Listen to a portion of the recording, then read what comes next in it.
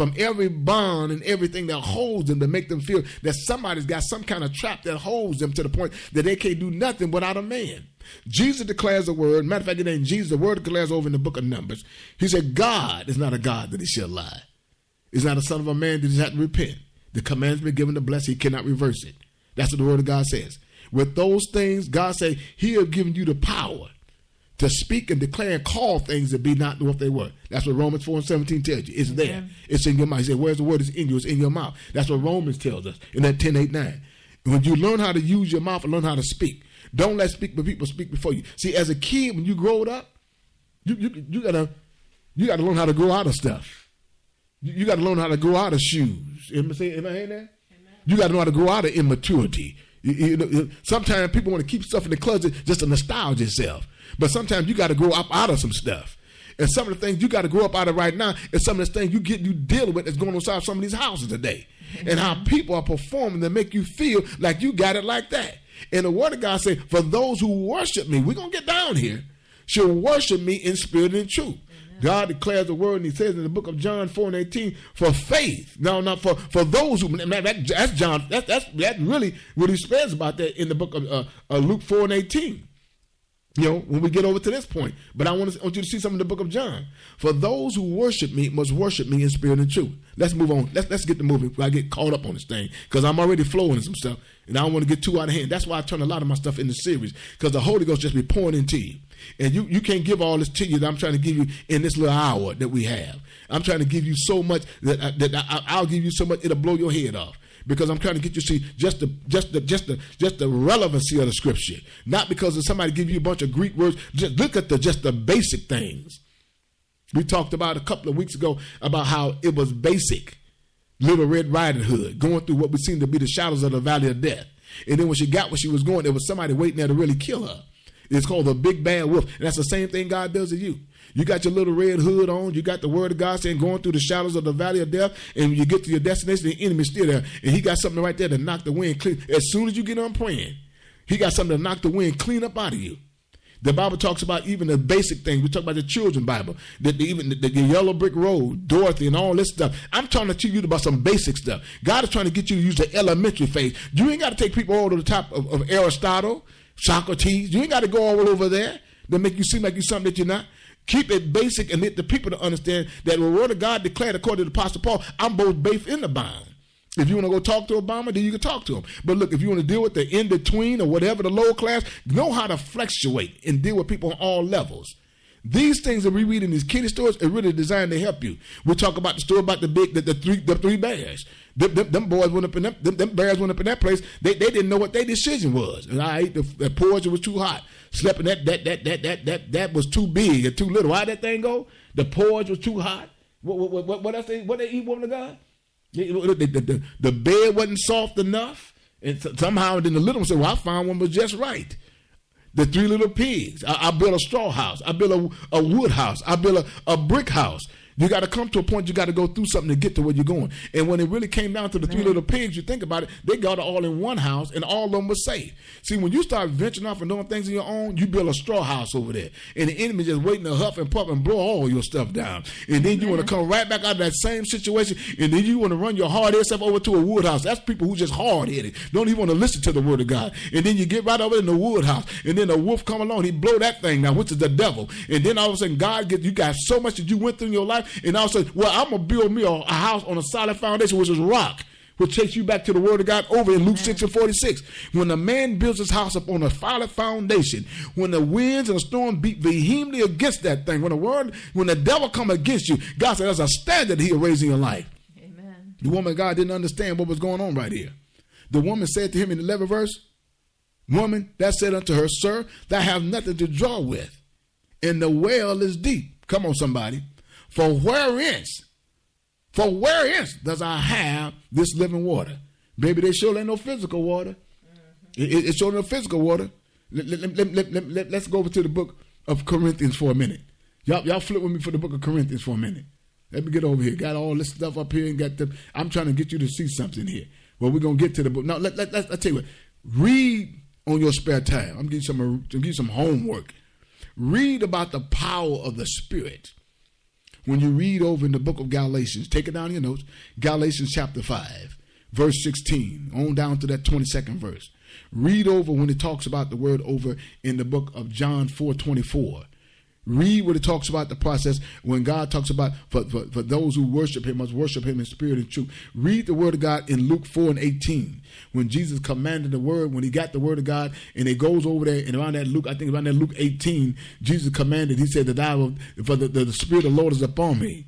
For he's anointed me to preach the gospel to the poor. He has sent me to heal the brokenhearted, to preach the deliverance of the captive, and the recovering of the sight of the blind. Am I in there anywhere? When you preach the gospel, signs, wonders, and miracles have to take place. You can give all the accolades you want. You can give all the clapping you want. But I'm telling you, the word of God goes right back to John 4:24. For those who worship me must worship me in spirit and truth. This woman, God, had no idea about what kind of power she was setting before. She proclaimed and did all kind of gyrations about what she couldn't do. And the word of God started telling her, hey, everything you got is right here in front of you. Amen. The verse 12, look at it right here.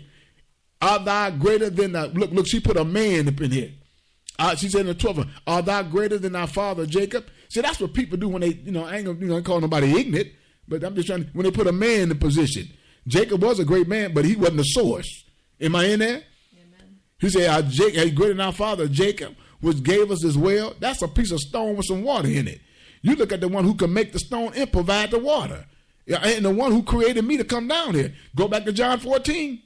I come to do the work of the one who sent me. When you don't understand and recognize power, then you're going to be doing, the Bible said you forever listening and never learning and never can come to the truth. Amen. You can speak all the good words you want to make people feel accolade. You can put all the pronouncing and all those rhyming words together all you want. But I'm telling you, man and woman, God, for those who worship must worship me in spirit and truth. When the word of God declared in the creed that he came to preach the gospel, and he said over in that book 8, in the book of Luke chapter 18, for the Spirit of the Lord. He said about no man.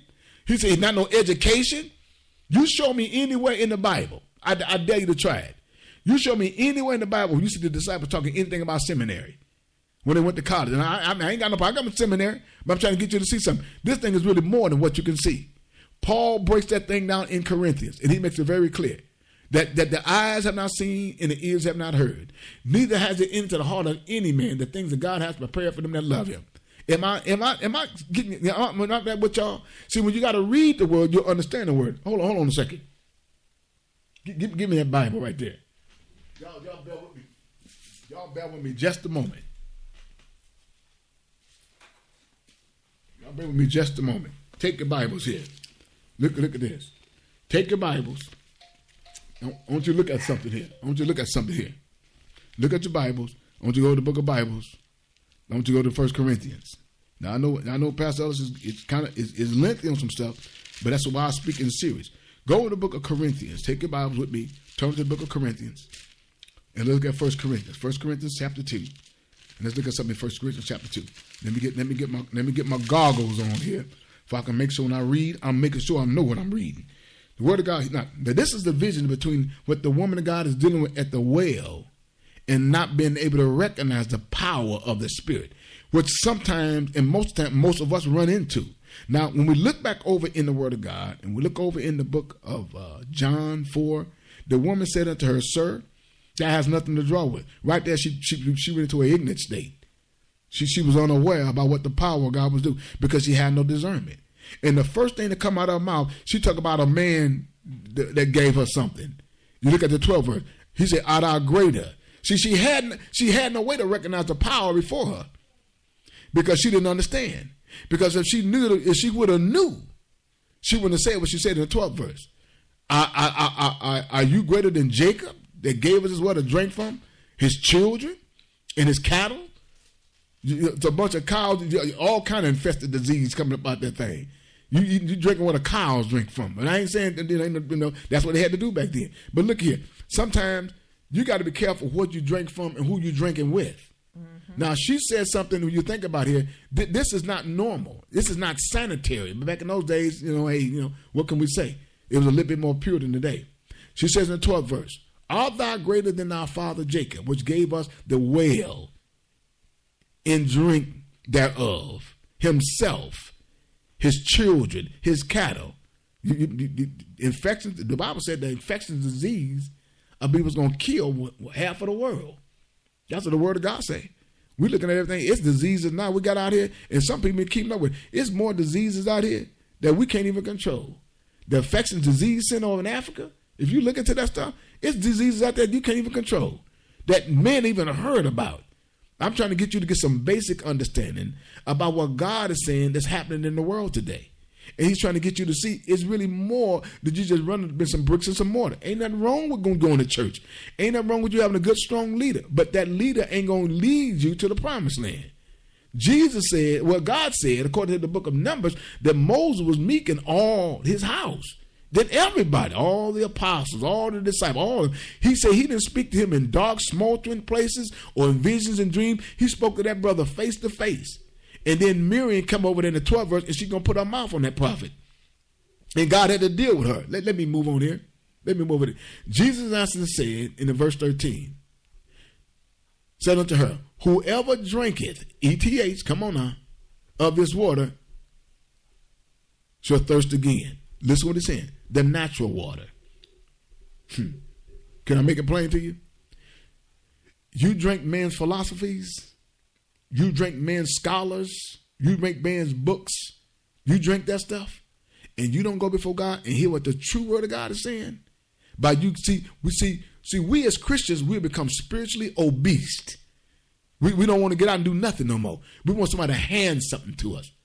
Which I look at this right here in the book of John 4:13, and it really leads me over to the book of Corinthians. Now I'm going to just jump this Corinthians in there right quick because I want you to see something here. In the book of Corinthians, see, this ain't man's theology. This ain't no seminary. This is spiritual. So you can't hook this up with what you feel that you need to hook up with. This is the Holy Ghost speaking. And the word of God says right here, look at 1 Corinthians, the 2nd chapter, 9th verse. But it is written. Right there, it's already been notated. It's been notated. It has been written spiritually.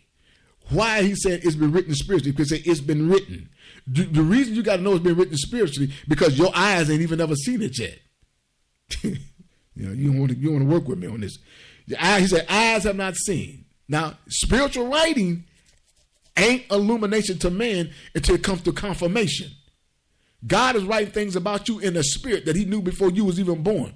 That's what he said in Jeremiah 1:5. Come on, woman of God, you got to help me up in here. Amen. The Bible said there's things that he got to show you that men don't even know nothing about. Listen to me. But it is written that eyes have not seen, ears have not heard, neither have it entered to the heart. You ain't even born yet, and God got in store for you. You don't even know nothing. You go to a couple of universities. That's why I say, you look at this, you look at them disciples, you show me anyone in the Bible. They went to the University of Michigan, they went to the University of Texas, USC, Baylor, whatever you want to, Michigan, whatever you want. You don't see nowhere when they went to any kind of university. The Bible decreed that everything they got was through the Spirit. Now I'm going to show you right here. He said, for those who worship me, in the book of John, must worship me in spirit and truth. That's John 4:24. But notice how the Spirit moves here in collaboration with the power of God, and when you're walking in pure illumination. It ain't got no education up in it anywhere. The Bible wasn't wrote on education. The Bible said it was incited through the Spirit for them to write the men's. The holy writings came through the Spirit.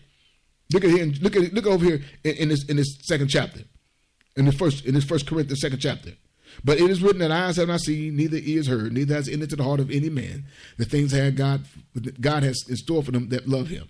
But look what it says. For God has revealed it by the Spirit. For the Spirit searches all things, yea, the deepest things of God. Now, Jesus just said over there, all the healing. Let me just stop this a minute. Jesus said right over there in Luke 4, all the healing, everything he come to do is through the Spirit. Look at John 4:18. He said, the Spirit of the Lord is upon me, because he's anointed me to preach the gospel to the poor. He has sent me to heal but the brokenhearted, to preach the deliverance to the captive, recover the sight of the, look at all that healing, the sight of the blind, set free the liberty to those who abuse. And look, to preach the acceptable year of the Lord. You can read on down and keep on going. Jesus handed the book back to them boys and sat down. They looked like something was wrong with them. Those Pharisees, those wonder why they changed in their right pocket. Those ones that got those large philanthropies on. Those ones that got rings on their finger. Those ones who wear colored shirts, got full collars, and think they're a little bit better than you are. They want to set themselves above you. See, tradition and man-made religion been killing the church ever since. It's still killing the church. Man is all